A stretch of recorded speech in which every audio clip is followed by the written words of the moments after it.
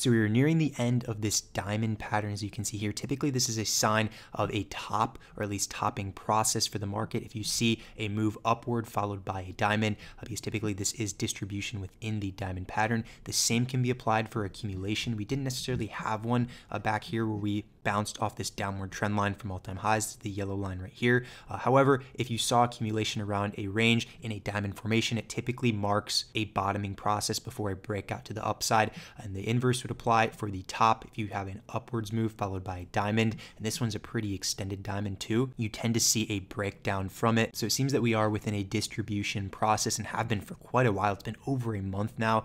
Pretty hard to believe that we've been within this range. So very extended amount of time.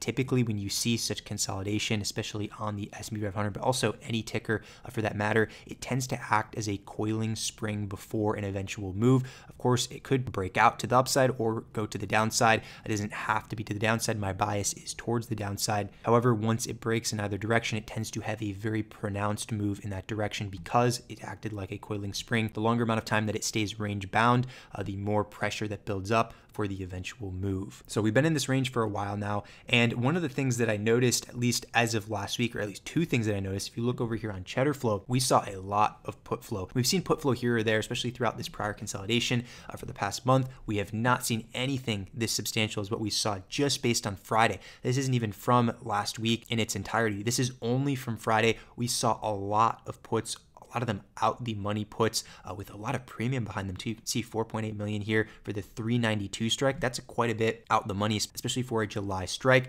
2.2 million, 2.3 million, as you can see, just et cetera, even a 4.6 million in premium for the 6/16 expiration. This one was at the money. So a lot of puts overall, not characteristic of what we've seen from the past month. Yes, it's been more put heavy than call heavy, but if you filter for over 1 million in premium here on Cheddar Flow for just SPY orders hitting the tape, it is 100% put flow to 0% call flow. It's only puts, and of those orders, the majority of them are out the money within like roughly 1 to 3 months expiration for millions upon millions of premiums. So this is definitely noteworthy. Typically you see a downward move begin shortly after these hit the tape. Again, when you see this sheer amount of them, you can see it put here or there, especially from prior weeks. However, with all of this accumulating together, you typically see a down move after that. And also with that, if you look here at the dark pool levels feature, we did see even more premium from last week. We saw 1.5 billion at the 412.25 level.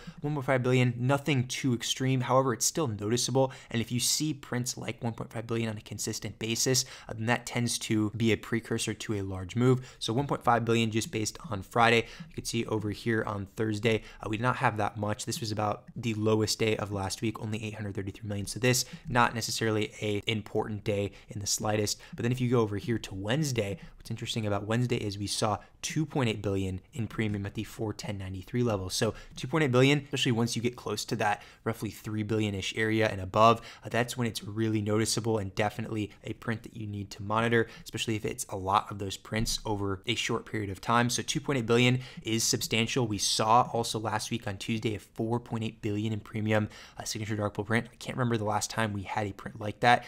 Probably a lot earlier into the year that we saw something that large, but that's something you see like every so often. It does not happen on a consistent basis. So we've seen a lot of those between the 410 to 415-ish level, around the 3 billion plus in premium. So in my opinion, I believe that is large institutions selling within this range. So it seems that the dark pools are pointing towards a form of distribution, and also just the chart pattern is showing distribution in this range. This week is definitely going to be telling. We have expiration on Wednesday as well as OPEX on Friday.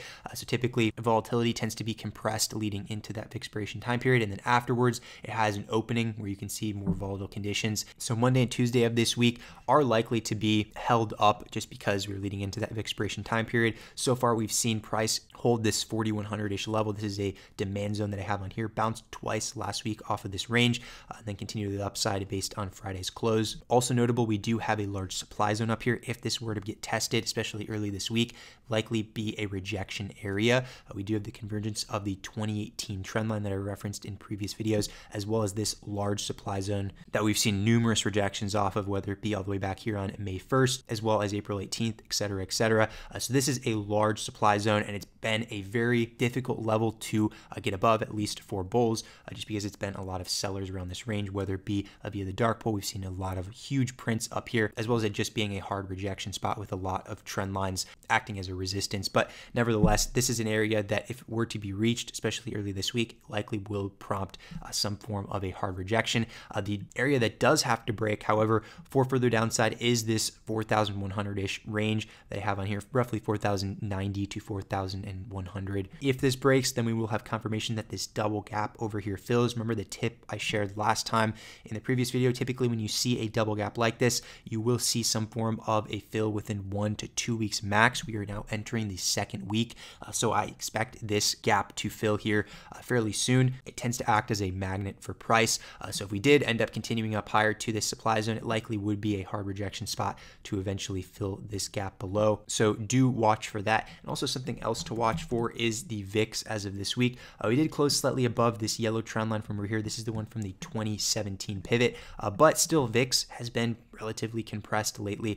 We've seen it attempt to have a few spikes, but then it just always falls back down. We haven't had the 2-week confirmation below the yellow trend line. We only had 1 week. It was not followed by an additional week of confirmation, so it remains in that neutral zone so far. Also, we do have that VIX expiration coming up on Wednesday, like I said earlier in today's video, so I fully expect there to be some form of compression leading up to that date, but then after that, there is an opening for volatility to persist again if it chooses to do so. So do keep that in mind leading into Wednesday. Also, a big deal from last week is we had a breakout for the dollar, as you can see here, based on these 2 daily candles.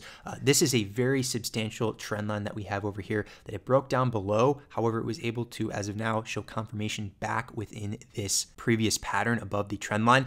And if this is followed by confirmation through this week, we're able to hold above, and this wasn't a fake out, which is unlikely at this point, then that will lead to upside all the way back to around that 105-ish area for this acting as a supply zone as it has in the past. You can see hard rejection over here in January, as well as over here, fake breakout and hard rejection here in March. But so far, it looks promising that we had a breakout back above this trend line. So this was a very important breakout, and it's been a long time coming. It's had a few rejections so far, as you can see over here in April, as well as early May, and it finally was able to get back above. So if this week is able to close above this level as well, that shows a lot of confirmation, and very likely we end up reaching a higher level around the 105-ish supply zone. And of course, if the dollar ends up having a strong rally again, that can prompt some more weakness in equities, which would eventually hurt the market. So keep this in mind heading into this week, as well as keep this in mind, the dark pool premium. We've seen a lot of it, especially the last 2 weeks, typically a characteristic of distribution after an up move, especially in a consolidation period like we're in right now, as well as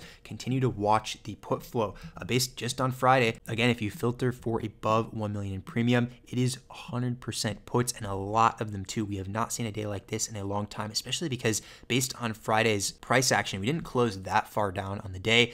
So typically this is indicative of further downside very shortly. So if we continue to see a lot of these orders, especially Monday and Tuesday, before volatility can start to pick up again after expiration, then we're looking at a very likely chance of having a breakdown to the downside where we actually see some form of a down leg. It'd be very welcome to see some form of an extended move, especially because of how range bound we've been so far. But it seems that the whales here, just based on flow, are predicting there will be some form of an extended move, because otherwise they would not be buying a lot of these far out the money prints like the 392 strike. That is pretty far out the money, especially compared to the recent prints that we've been looking at. A lot of them typically range between roughly 400 to around at the money, close to like that 410-ish level. So we'll see what happens this week. Keep in mind VIX expiration as well as OPEX heading into the end of the week, and I will see you guys on Wednesday.